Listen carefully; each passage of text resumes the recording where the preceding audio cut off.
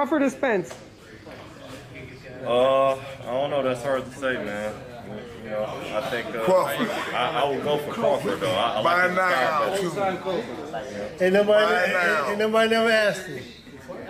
You gave it 2 seconds. Good yank. Everybody know Crawford will knock that boy out.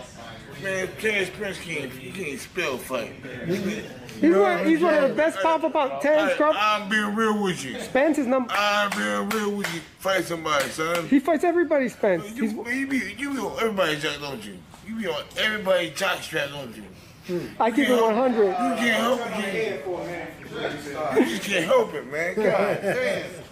Ooh. I want you a reporter, man. You're a jock strapper. Not terrible. Not bad, man. All I said was my opinion. Man, fuck your opinion. Shouts out to 2 Detroit legends right there. Tommy the Hitman Hearns and James Lights Out Tony. Now, what James Tony said about Errol Spence, you know, that's something that a lot of people agree with, and that's how a lot of people feel. Why do I put people like James Tony up front? Because, you know, people on the sidelines, including me and myself, we are the people on the sidelines. We're the people that's outside. To me, it always means much more when you get somebody of that profession to talk about somebody in that profession. Okay? And a lot of people have said it. It's no secret that Terence Crawford beats Errol Spence. It's no secret. Okay? It's no secret at all. This is why I keep telling people, Errol Spence cannot determine how great Terence Crawford is. He needs to be searching for something else. And as far as Errol Spence versus Terence Crawford, let me be the first to say it and tell y'all that fight is dead. It's dead. Leave it alone. It's not in his itinerary. They're not going to do that with Errol Spence. One of the main jobs of your promoter, your matchmaker, is to match you up with people that they know and believe that you can beat. Okay? They don't believe Errol Spence can beat Terence Bud Crawford. Therefore, he will go nowhere near Terence Bud Crawford. And even if he does, it'll be the tail end of his career. Errol Spence never had any plans of fighting Terence Bud Crawford. Okay? For Errol Spence fanboys, not fans who get into their feelings, this is something that I'm going to keep knocking on your door and leaving on your doorstep. You can say what you want about Errol Spence being this big bad, whatever you want to call it. At the end of the day, what I'm finna tell you right now is facts. Terence Bud Crawford got that man to stop calling himself the boogeyman of the division. Don't you ever forget that. Because prior to Errol Spence running into Terence Crawford at that fight or that stadium or wherever they was at, he was saying he's the boogeyman of the division. Okay? Right after that confrontation between Terence Bud Crawford and Errol Spence, notice that Errol Spence did not call himself the boogeyman one day after that day. It ended that day. He never said it again.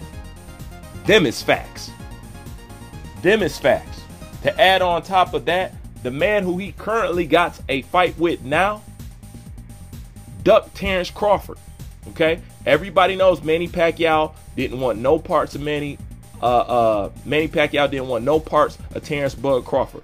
People were also saying Manny Pacquiao was too old to fight a Terence Bud Crawford. None of that stuff comes up into play when you hear about an Errol Spence. As a matter of fact, and it's not just me, several other people are leaning towards Manny Pacquiao. I believe Manny Pacquiao can beat Errol Spence. It's not far-fetched at all. It's really not. Manny Pacquiao can beat Errol Spence. Errol Spence is not all that. Decent fighter, but that's all he is a decent fighter. To me, Errol Spence is a C+, B- level fighter. You know, but really just C+.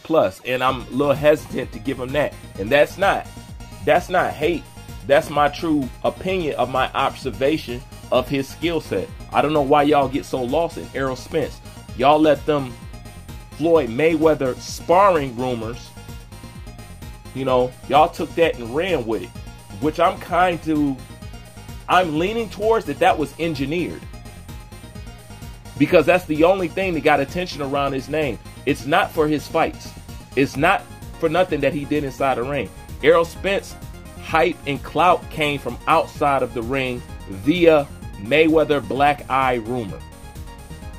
Those are facts. You can't deny it. All those are facts. All right?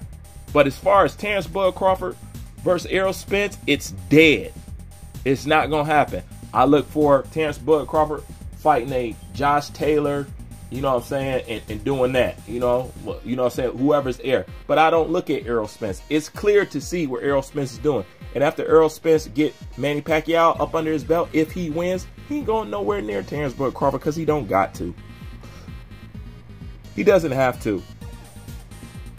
Not at all. And you know what? I'm no longer knocking him for the way that he's going about his career. Because if I knock him for not fighting Terrence Bud Crawford really hard, then I also got to knock Terrence Bud Crawford for not pursuing the fight as hard as I would like him to.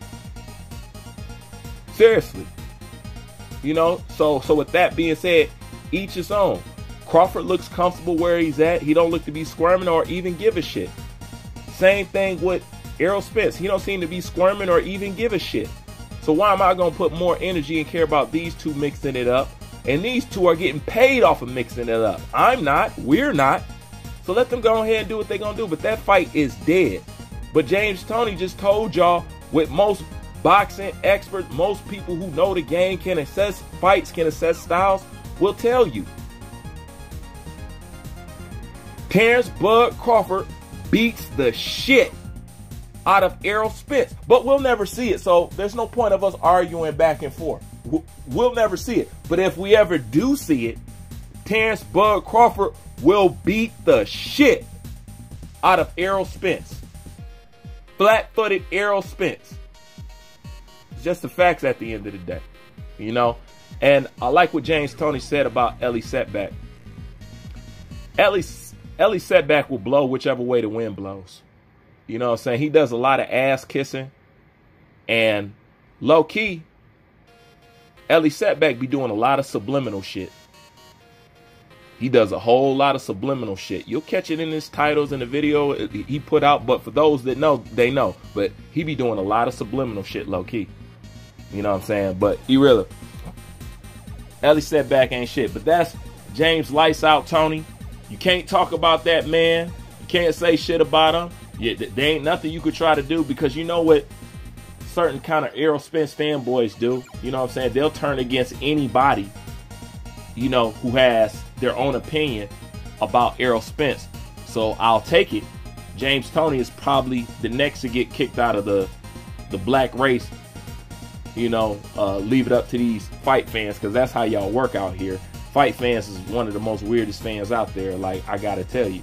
But I'm pretty sure he's next on the list. They probably gonna sit him right next to Andre Ward. You know what I'm saying? But anyways, that's just my thoughts on the shit. Bruce Van, I'm out.